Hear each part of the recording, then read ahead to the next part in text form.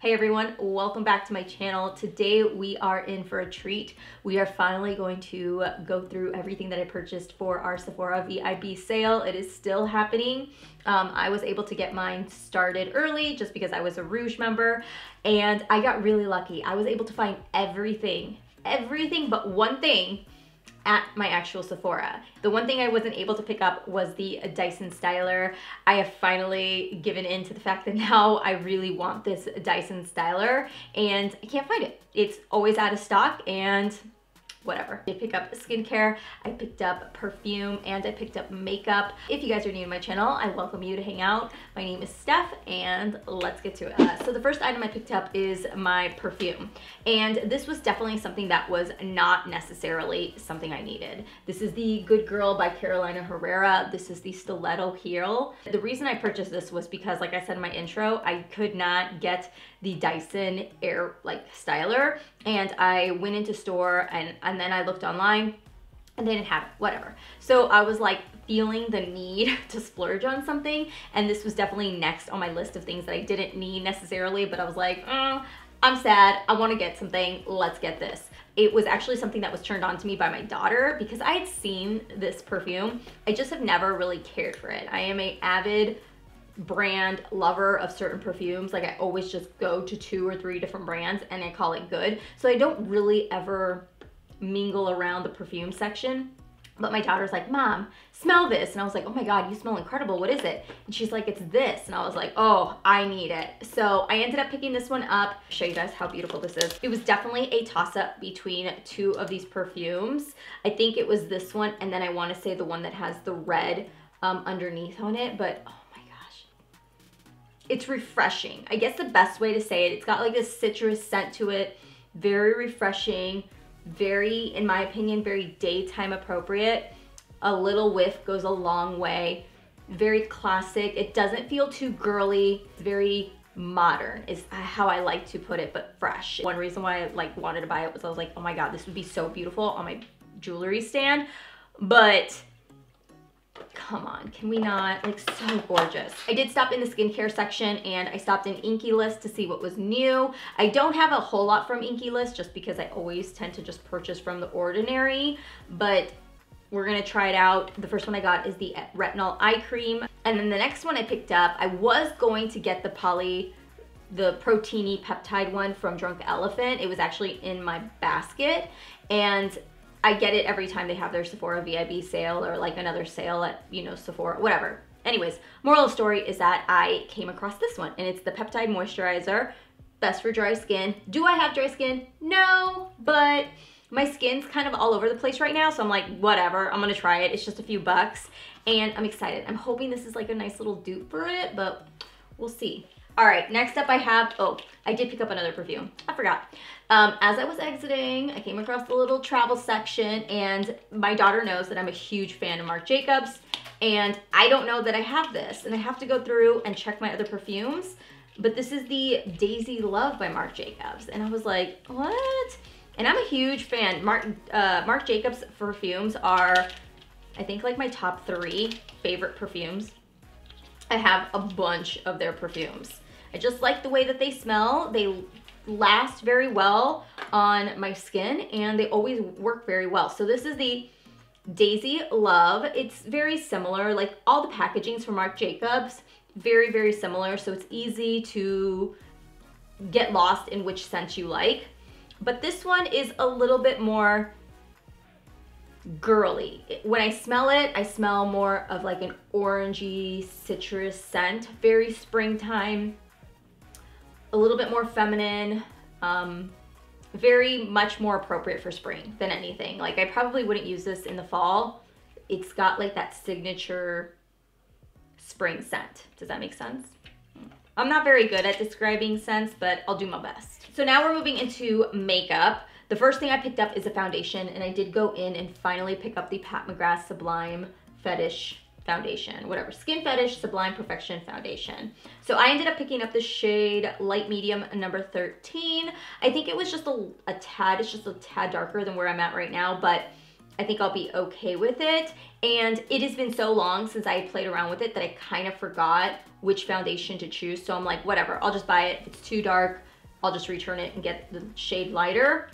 But being that I kind of cleaned out my entire foundation section and I'm doing a whole bunch of new foundations, this was definitely something that was on my list, on my radar to pick up. So I picked that up. This was like a last minute, like I need it kind of a thing. I saw somebody else do a haul and she bought this, and it was the iconic London Skin Glow Duo.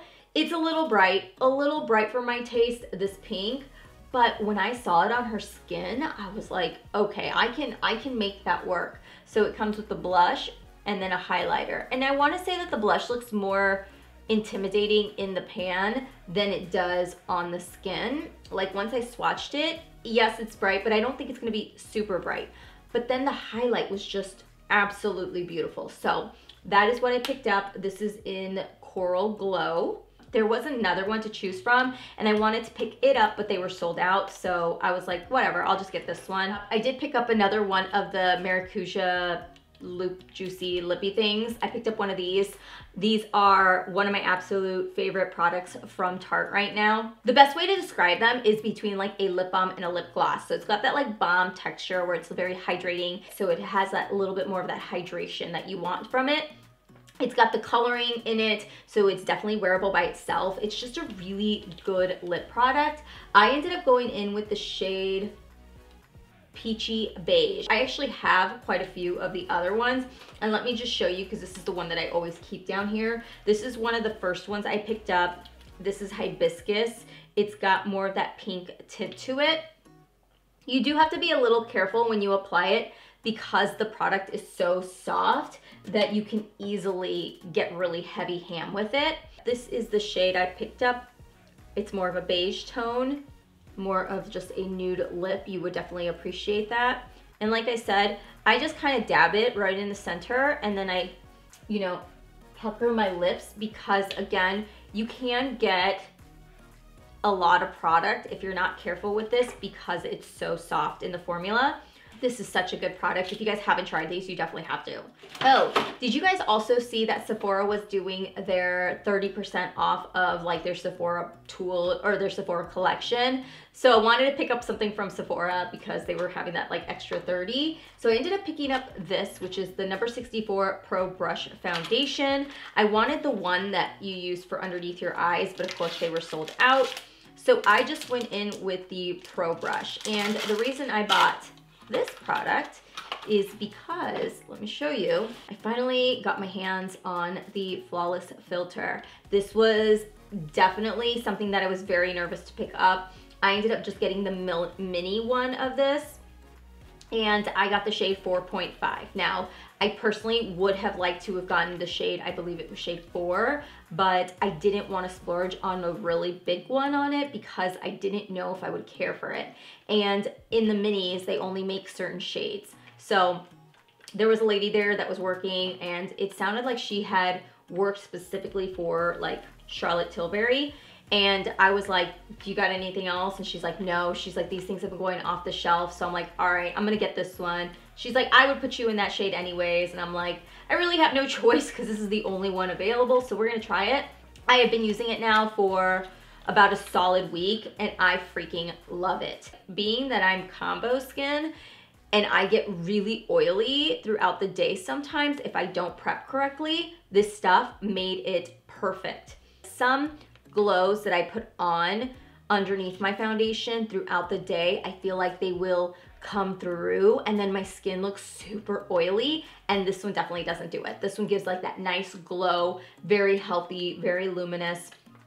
I would definitely say that I would probably, I think one day I even just put this on kind of all over my face, spot concealed, and then put like a light foundation on, and it was gorgeous. Like by the end of the day, it was almost all ran through, but nonetheless, like it just looked healthy, and so far I'm enjoying it.